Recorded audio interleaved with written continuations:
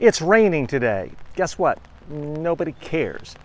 The problem that a lot of people have, myself included, is we spend too much time thinking about the weather, figuring out what the weather is, and allowing the weather to decide our mood. That's a horrible practice. Now, we can't change the weather. I think it's great to think about long-term climate change issues, but today's weather, unless you're a farmer, it typically doesn't matter.